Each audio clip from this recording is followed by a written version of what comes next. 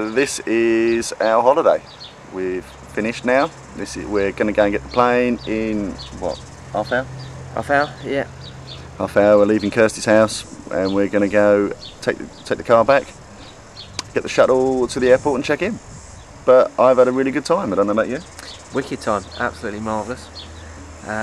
Starting off with Australia, fantastic time over there.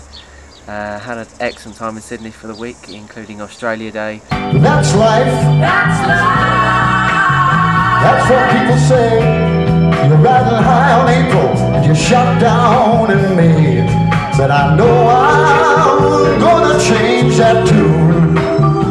When I'm back on top in June, I say. Tours around the Opera House.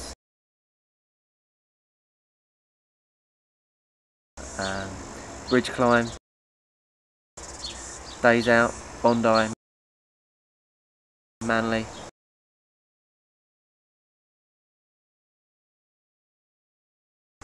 Going out to Narrabeen. Bondi, our fantastic surfing. I'm not ashamed to say that we were completely rubbish. Rubbish. Yeah. Absolutely rubbish. Yeah, there was the kayaking worlds as well too, which was awesome. Yeah, I really wicked. have to say it was the most fantastic paddling I've ever seen. Better than that. Yeah. After Sydney and picking up a few more waves and strays, as we seem to have done this entire trip. Yeah. We flew off to Uluru, Ayers Rock, and stayed there for a few days. We did the walk around the bottom of it, and we did Katajunga, which I can now pronounce. Kajagoogoo, as we call it. and then Kings Canyon, and we managed to cook our own food too, which was unexpected but kind of cool. Yeah, moving on from there, we went on to Cairns, then up to Port Douglas. A bit of splashing around the Great Barrier Reef, a couple of good shots of Nemo and his friends.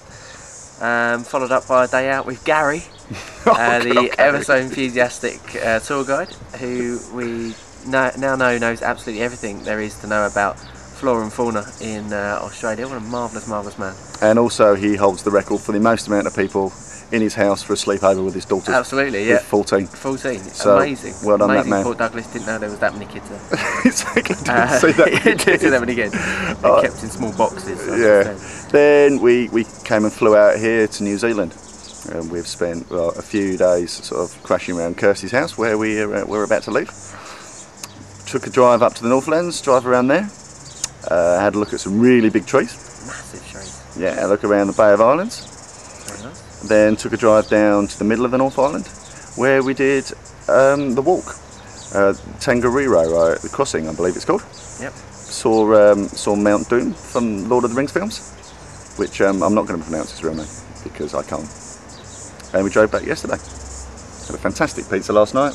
Good pizza. Good lasagna. Yeah, very nice stuff. And here we are, about to go. But I'd like to say thanks to Gareth for being a fantastic travelling companion.